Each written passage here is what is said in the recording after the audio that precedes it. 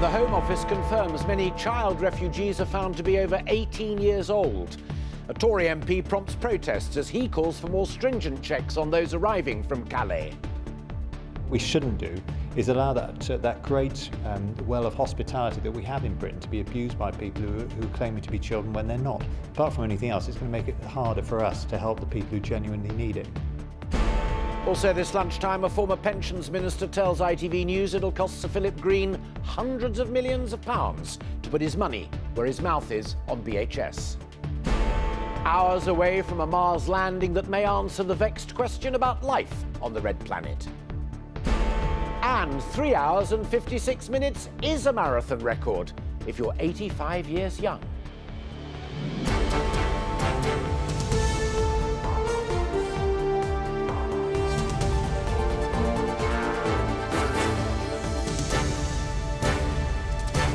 This is the ITV Lunchtime News with Alistair Stewart.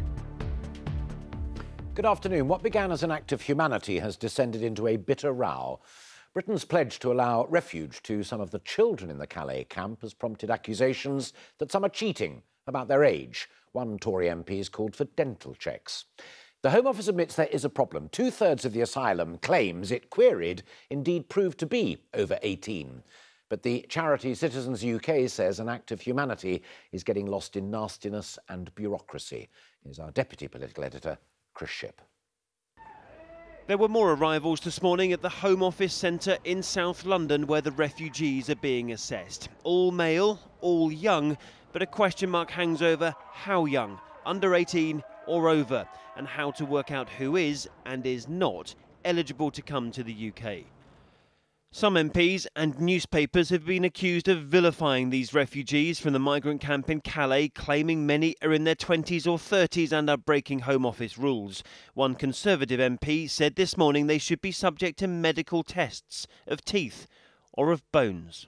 There are 2 tests that are already in use at the moment across the world, including America, Australia, and I think 16 out of 22 European countries. The main one is a dental check on teeth, but also there's an X-ray on the wrist that can be done as well to check bone density. So either of those 2 tests will give a fairly accurate assessment of people's ages. The migrant camp in Calais, most often referred to as the jungle, is facing demolition by the French. Bulldozers may move in here within weeks. Those coming to the UK are part of an official resettlement programme. But even Home Office figures confirm there are some fraudulent attempts. More than 1,000 applications were disputed last year on the grounds of age. 900 went through to an assessment, and the majority of those, 636, were deemed to be over 18. The reason why they look so haggard and old is, when we first raised their cases a year ago with the Home Office, they got a clear legal right to reunite with their families, and they've been left languishing up until now, risking their lives basically daily on train tracks on the one hand or falling into the hands of people traffickers on the other. So of course they look pretty haggard. A couple of the people in shot we think actually might be translators who are accompanying the boys. So I think there's probably a bit of hysteria about this. The Home Office would not confirm to us if any of those on today's front pages were translators. Downing Street will only say the Prime Minister has confidence in the system. Chris Shipp, ITV News.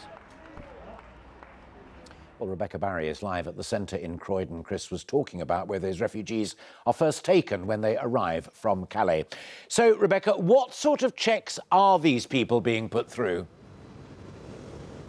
Well, it was around an hour and a half ago that the coach arrived, and 12 people, they all looked like teenage boys, walked off and stepped into this Home Office building.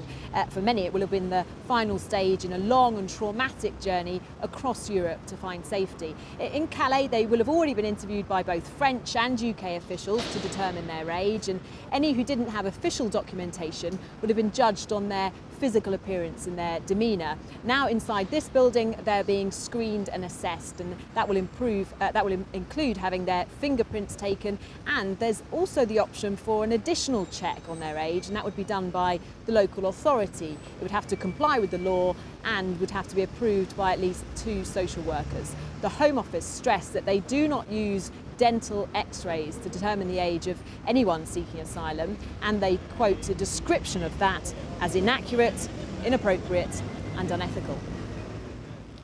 Rebecca, thank you.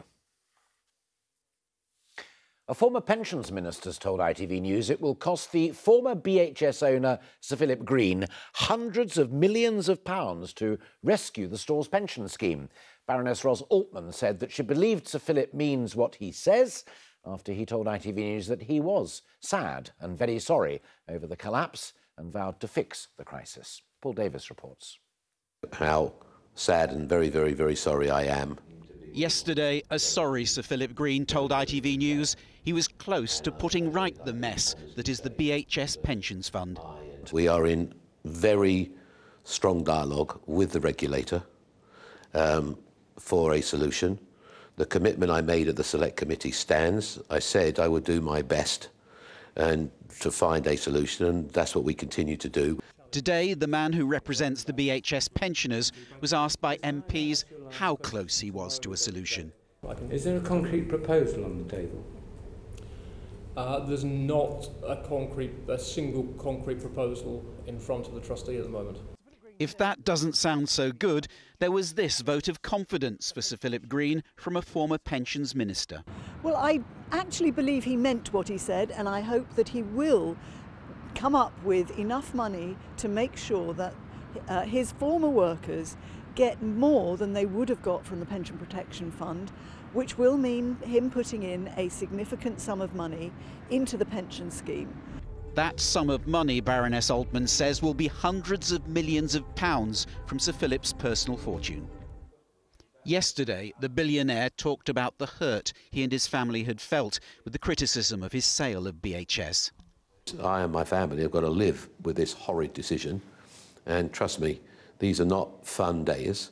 I've been doing this, as you said, a very, very, very long time, and sadly, it's all suddenly sort of squeezed into, you know, the only thing in the world is in the world is BHS. This has been a horrible, horrible, horrible period. Susan Alec knows what a horrible time really feels like after 35 years working for BHS. I joined the pension scheme as a little 16-year-old back in 1981, and you were given advice of join the pension scheme, it will look after you in later years. And unfortunately, the way that it stands at the moment, there is so much uncertainty as what is going to happen to our pensions at the moment. There's not a lot left of the company that gave Susan and thousands like her a career. Now she must wait to see if promises turn into a decent pension. Paul Davis, ITV News. And our business editor, Joel Hills, joins me live in the studio. Promises turning into a decent pension. How quickly do you think this can be resolved? Well, on the first point, it could be resolved on almost any time. It could be resolved today if Sir Philip Green is minded to. He knows exactly what the pension regulator wants, what it's looking for. He's just got to agree to sign the cheque, and effectively there are complexities. When Sir Philip Green yesterday said he wanted to save the scheme from the pension fund and pointed to the fact there are a lot of moving parts, he wasn't wrong. There are things that need thrashing out that do take time. However, at the end of the day, fundamentally, this is about money, Alistair. And all sides agree that Sir Philip Green has to come up with a sufficient amount of cash to keep the scheme running for about 50 years and deliver on all those promises that it has made to the 20,000 members of the scheme. Now, the deficit officially, £571 million. It won't cost anything like that for Philip Green to fund it on an ongoing basis, but it will cost, I think, well north of £200 million. Talks are ongoing. They cannot go on, though, indefinitely. We know that the pensions regulator is conducting an anti-avoidance investigation, trying to establish, Alistair, if it thinks that Sir Philip Green, when he sold BHS, retained a financial obligation to support the pension fund. They'll conclude that investigation by the end of November, and they have made it very clear that if there isn't a settlement with Sir Philip Green by the end of November, then they intend to use their recovery powers to reclaim the money. So watch this space. I think it will be resolved, perhaps today, more likely in a matter of weeks. All right. Joel, thank you. Thousands of people have fled Mosul as the battle to retake the Iraqi city from so-called Islamic State continues. Over 5,000 people have already crossed the border into Syria since Peshmerga forces, backed by a US-led coalition, began their advance to liberate IS's last stronghold in Iraq on Monday. Two First World War soldiers whose bodies laid unburied for more than a century have been laid to rest with full military honours. Privates William Marmon, 21, and Harry Carter, 20, died in the Somme on November 1915. Headstones bearing their name had wrongly been placed in the Commonwealth War Graves Commission's cemetery in France, but as Sally Lockwood explains, their remains were actually discovered a century later in the place where they fell. More than 100 years after they fell here in northern France, a funeral with full military honours.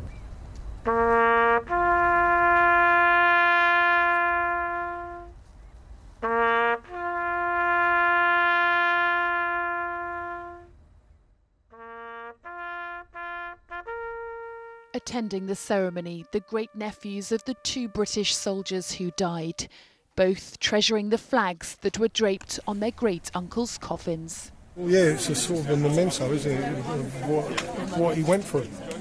And it wasn't in vain in the end. I mean, you've got to keep these things up because you can't forget these people. Yeah, I feel very privileged to be here. Yeah. Their great-uncles were Private Harry Carter, who was just 20 years old, and 21-year-old Private William Marmon, killed along with 6 others from 10th Battalion, the Essex Regiment in 1915. Their deaths were marked at the time. Graves incorrectly bearing their names were laid here in the fog of war. But in fact, their bodies had remained buried here beneath this landscape. At 1:30 on the morning of the 22nd of November 1915, the Germans detonated an enormous mine, a 15-ton mine, 80 feet below ground. And the resultant spoil, this huge crater, came up and buried our 8 men of the 10th Battalion Essex Regiment. The men's skeletons were found along with their regiment's shoulder badges, and letters written in the trenches by Harry Carter have been handed to the team that found him. Here we have a letter to his mum and dad just 17 days before he was killed on the Western Front. And it talks about the sort of weaponry that the Germans are deploying against the British troops and how the place where he is aptly named as Devil's Corner.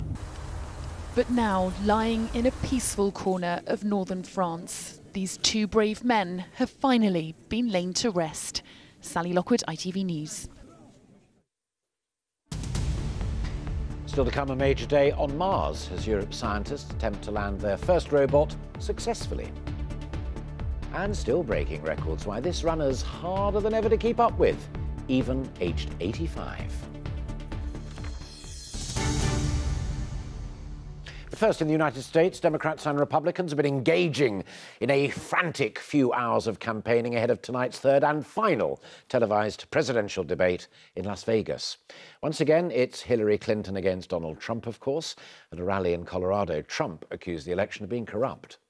They even want to try and rig the election at the polling booths, where so many cities are corrupt and voter fraud is all too common. There is no serious person out there who would suggest somehow that you could even rig America's elections. I'd advise Mr. Trump to stop whining and go try to make his case to get votes.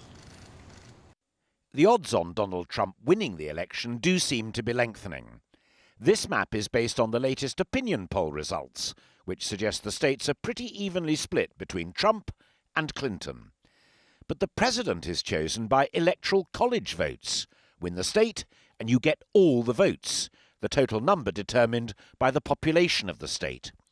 270 electoral votes are needed to win, and this latest estimate puts Clinton well ahead on 304 to Trump's 138. We should know the real result 3 weeks today. And I'm delighted to be joined now by political scientist Dr. Gina Yanatel-Reinhardt from the University of Essex. We have great caution in this country, I'm sure in the States as well, about polling. But in your view, is Trump done for?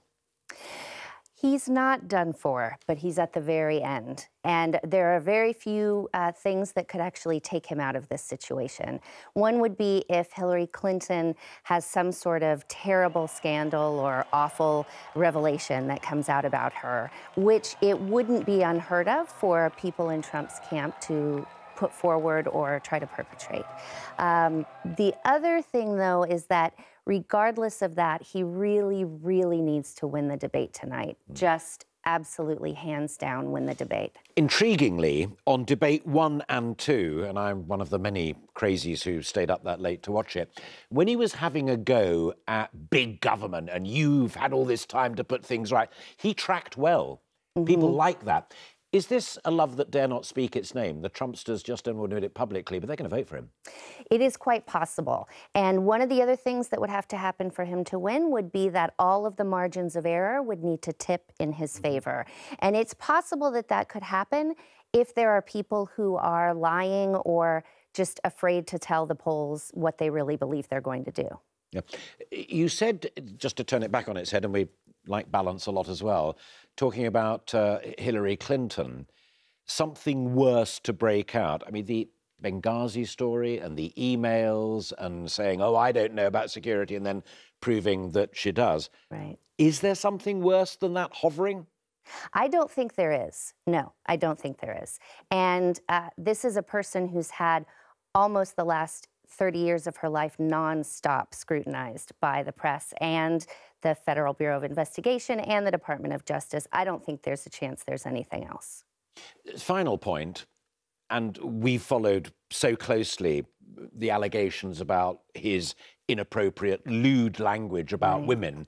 And of course, Hillary, as a candidate, is also a woman. In the United States of America, demographics, does that play big? Yes, it will. There are a lot of people in the U.S. who don't believe that a woman should be in control or should be a leader. Those people are tending to support Trump.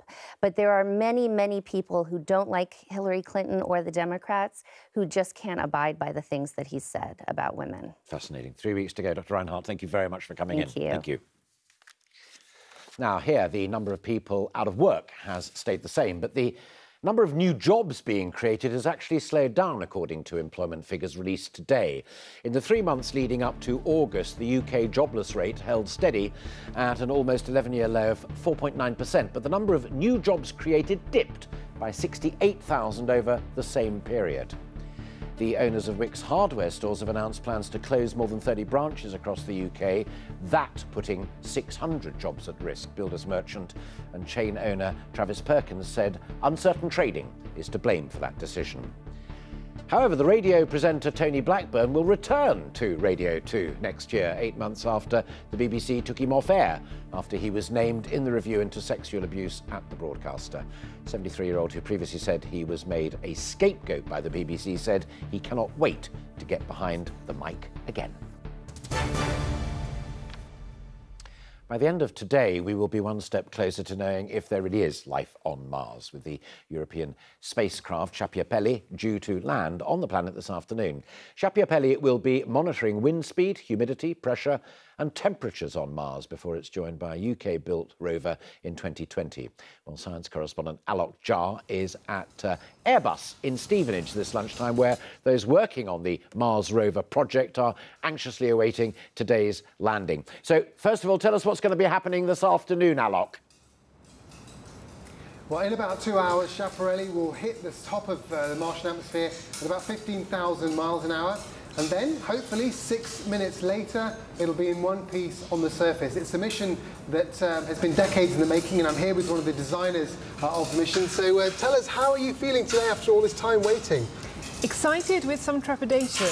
It's quite hard to land on Mars. In the past missions, they've only had a 50% success rate, although now they're better. But in those 6 minutes, the heat shield has to protect it, the parachute has to fire, the rockets have to turn on, turn off at the right time, and then it gently drops to the surface and a crushable structure protects it. So not guaranteed by any means. But this is just the beginning of the ExoMars mission, isn't it? And this rover we can see behind us is the kind of thing you're going to be sending in a few years' time as part of the next part of the mission, isn't it? Exactly. So today the first one is performing this key element of landing, and then in 2020 we'll be sending the ExoMars rover, built right here at Airbus in Stevenage, and it's looking for signs of life. So it's got a 2-metre drill that drills below the surface to find a sample that's protected from the sun's radiation, and on board a whole suite of instruments to look for evidence of life, life markers, or even current life, microbes or bacteria. So the very first experiment to actually look for life. And that will happen in 5 years' time. But within 2 hours, by about 4 o'clock this afternoon, we'll know if Schiaparelli's landed safely on the surface of Mars. Alok and guest, thank you both very much. And finally, for most of us, running a marathon would take mental determination, physical endurance and a certain degree of fitness, but it's all the more impressive when you are well into your 80s. 85-year-old Ed Whitlock has not only just completed the Toronto Marathon, he smashed the world record as he did it. Suzanne Verdi has his story. Hidden in this crowd of marathon runners is the fastest 85-year-old in the world. Ed Whitlock ran the Toronto Waterfront Marathon in Canada in 3 hours and 56 minutes, setting a new world record in the 85 to 89-year age group and smashing the previous one by more than 30 minutes. I don't think it's one of my best world records. It's a matter of perseverance, I guess, patience. Ed, who was born in London, is still proudest of running a marathon in 2 hours and 34 minutes, back when he was in his 70s. It's a record that still stands. When I was 73, and that was a magic day. So what next for the man known in running circles as the Master? Hope to set the 90-year-old record. Hopefully I'll still be running then and can attempt them. If Ed's inspired you, don't worry, you don't have to have the latest designer running gear. He did it all, wearing 25-year-old running shoes and a 20-year-old vest. Suzanne Verdi, ITV News. And just a quick reminder of our main stories this lunchtime. The Home Office has rejected calls for dental checks on child migrants arriving in the UK. And a former pensions minister's told ITV News that it will cost the former BHS owner Sir Philip Green hundreds of millions of pounds to rescue the store's pension scheme. And that is it this lunchtime. Mary Nightingale and Mark Austin will be here with the ITV Evening News. The news where you are follows the national weather. But for now, from all of us, bye-bye and have a great afternoon. Bye-bye.